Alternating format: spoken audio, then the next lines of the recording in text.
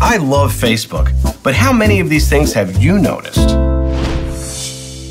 We all have that friend who's constantly changing their relationship status. One day they're single, the next day they're in a relationship, the next day they got engaged, then all of a sudden it's complicated, and then all of a sudden it's single again. It's what we call the Facebook circle of life.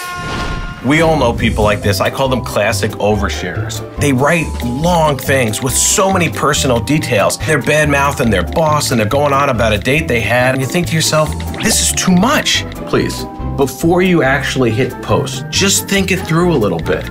Everybody's gonna see this. It's a lot of personal details. Give that some thought, okay?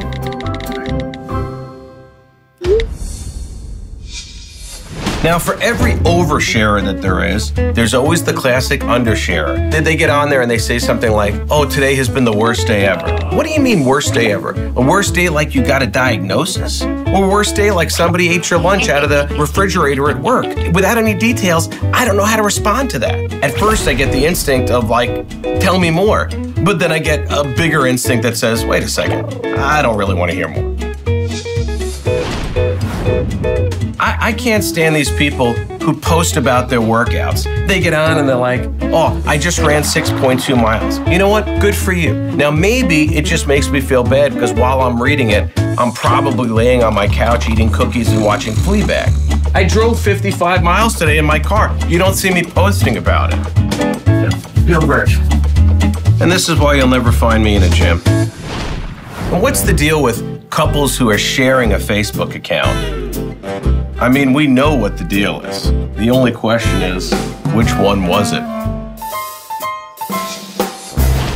Have you ever noticed when your friends share about a celebrity who died? The only problem is that celebrity died like 3 years ago, and they're first posting it now. I mourn Gene Wilder. I love the man, but I got over the grief 3 years ago. You know, it's time for all of us to just, move on. Please, check the date of the article that you're about to share, because Doris Roberts cannot keep dying. The only thing worse than when they post about somebody who died 3 years ago is when they post that somebody died that didn't die, or they're trying to start a rumor. And you know who I'm talking about, Sam. Tom Selleck is alive and well. I find as I scroll through my timeline, if I'm being honest with myself, all I'm really looking for are cute dogs and people falling. I don't know what it is, but apparently that must just be my thing.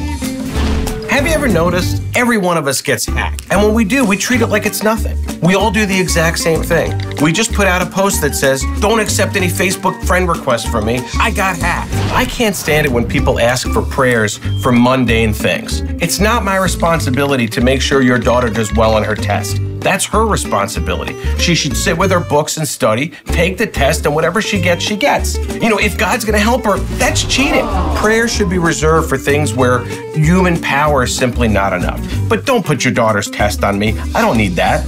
You can become Facebook friends with people for like the craziest reasons. I'm Facebook friends with somebody that I've never actually even spoken to, but we just rode the same elevator every day. Now we're in each other's lives. We used to ride the elevator together. That's right. That's the entire basis of our friendship. Courthouse. We rode an elevator together. I can't stand it when a couple wishes each other a happy anniversary or a happy birthday on Facebook. Isn't this person just 2 feet away from you? Why don't you just lean over and say happy birthday? Give them a kiss. Give them more than a kiss. Why not? It's their birthday. I mean, be happy, but be happy privately. And we all have that dramatic friend who likes to deactivate their Facebook, and then 2 weeks later they're reactivating their Facebook, and a month later they're deactivating their Facebook, and we're all thinking to themselves, what kind of crazy, nonsense, dramatic life are you leading? You can always tell the difference between a picture that somebody posted of themselves, and they're like, and a picture that somebody else posted of them, and they're like, have you ever had that experience? You see a photograph and it's got all your buddies in it, and you think to yourself, why wasn't I invited to it? They looked like they had a lot of fun without me. I can't stand it when people post a group picture as their profile picture, and I don't know who the person is. Which one is it? They don't even have the courtesy to be standing in a way where I could assume it's the person in the middle.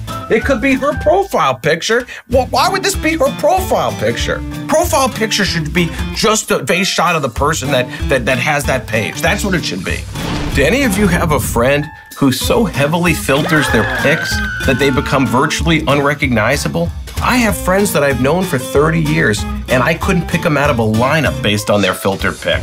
Here's a phenomenon that gets under my skin. When I post something, and at first the comments are all about my post, as it should be, but then you get people who start having side conversations back and forth to each other on my post, and I keep getting a notification every time. Then this one says, we need to get together sometime, and this one says, yeah, let's go ahead and get together. I don't even get invited to that get together. Keep your comments specific to my post. If you liked each other that much, why aren't you messaging each other privately?